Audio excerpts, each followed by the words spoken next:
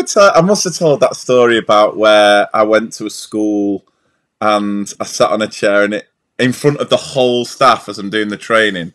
At the break, I sat down on a chair and it just completely crumbled. Oh my god! Have I not told you that story? I must have. So. Right, so it was the morning where I'd had a car crash as well.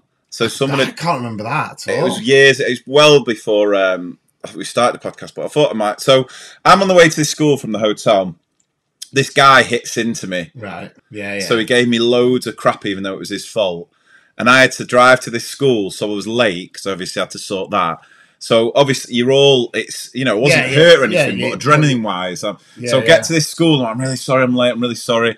Anyway, start the training and I'm just going through it. And then it gets to break time and I just sat on this chair and it just crumbled and I just fell backwards in front of everyone. And then at the end of the day, the head teacher, it was like I was a child at the school.